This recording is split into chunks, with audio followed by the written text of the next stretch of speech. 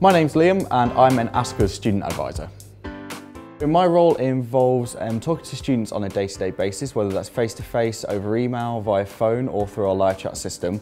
And we help students with any sort of inquiries that they approach us with, whether that's directly aimed at us or otherwise. We'll make sure that we point them in the right direction to make sure they get the best answer possible. The best part of my job for me is when we have a student approach us with a complex or quite complicated query, and that student may be kind of a bit confused, a little bit scared maybe because it just seems something that may be quite overwhelming. And we sit down with that student, really understand what's going on, and then once we've kind of done that, we can help provide them the best way possible. Often we see students go away a lot happier and a lot more reassured that everything will be okay. The type of support that we offer students would be things like counselling and wellbeing service, which students can access whilst at university.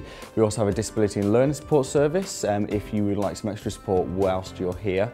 And we also offer things such as financial support if you're maybe struggling with your student finance application, or if there's queries from student finance that you're not quite understanding, we can put you in contact with a financial advisor who truly understands your issue and will be able to support you throughout that. My biggest piece of advice for students arriving on campus would be to access our support services now if you're going to need help from teams such as the Disability and Learning Support team. Making sure that that support's in place from the moment that you get here is really important, because it's going to make your time transitioning into university a lot easier, and you're not going to be worrying about it for the first couple of weeks of your lectures.